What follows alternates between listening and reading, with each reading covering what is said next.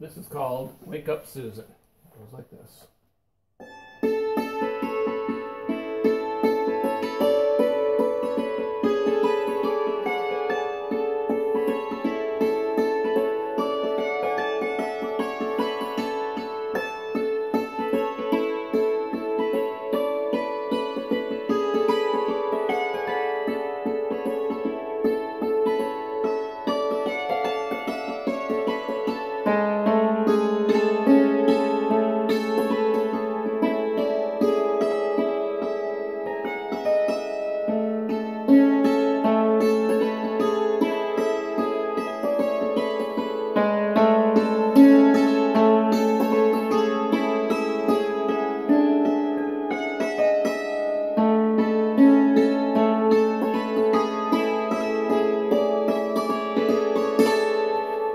That's it, about as hashed up, but I'm going to take this thing apart piece by piece, and then later on I'll work it up to full speed, which is actually kind of fast.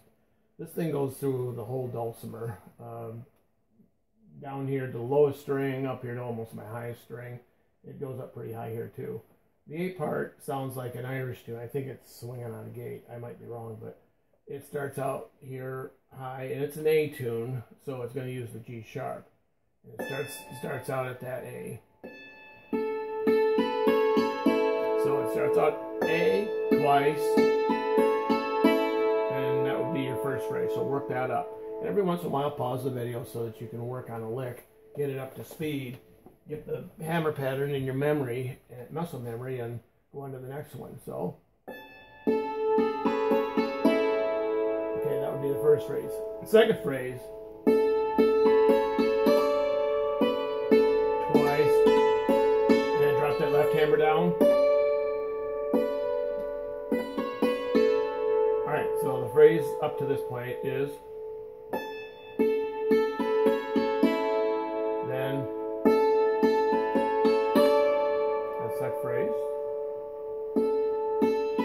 drop.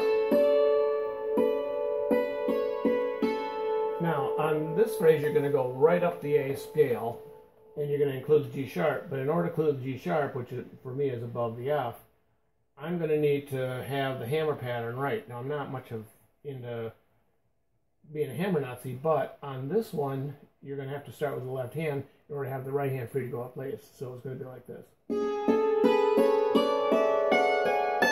Right?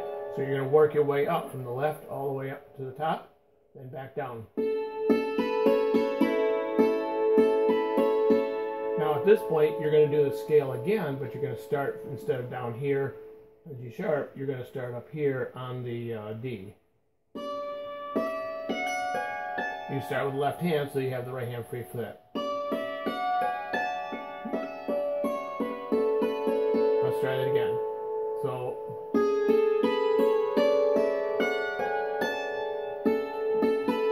that's what we did in the beginning. Now, at this point, I sneak my left hand up to the D.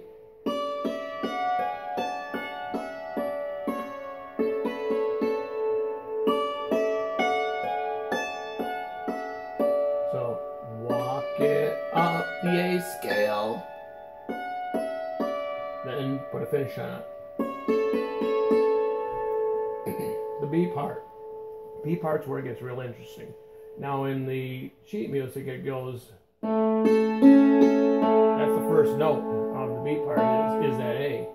However, there's one you want to sneak in there. If you're an old-time fiddler, you're going to do that roll on it, and it's going to sound like this.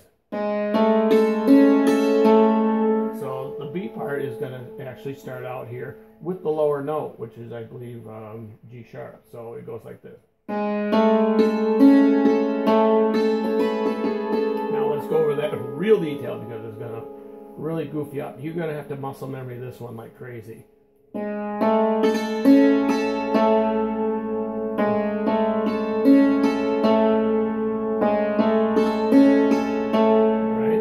that would be your first. And a little lick at the end to finish it up, but the thing goes. Now you're going to do the same thing, but you're going to go up another box. But what you're going to do is, instead of hitting a mark bridge, you're going to go one above, one above. Now you need to have a G sharp in there, so you're going to hit that one right there. So it's going to be,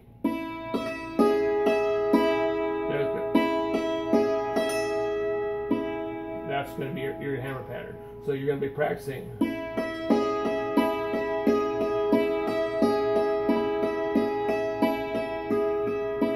Because you got to cross that right hand over and down. So the first one is.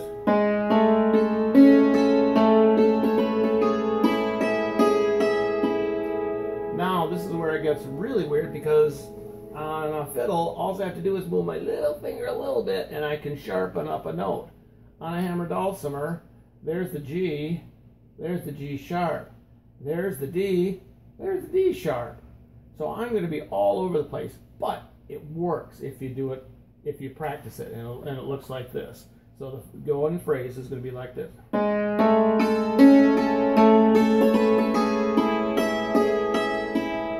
Now, so I'm going to hit that E.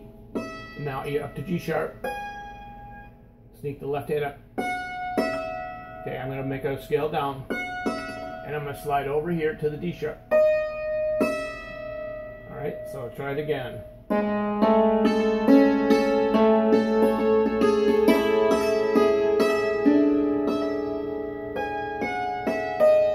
Then do it again.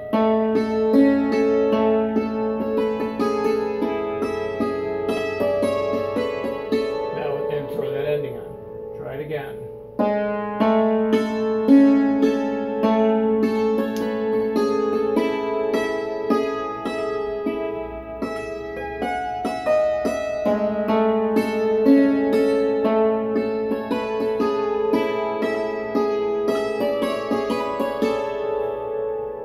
Alright, so to go from a D sharp, which for me is above B flat, to right down here to A is quite a stretch. There's no other way to do it. I haven't got a high one of those hanging around here anyway. But if you work on it, muscle memory, you shouldn't have to be looking here and looking here. You should be able to, just because of muscle memory, be able to sneak those two. So one more time.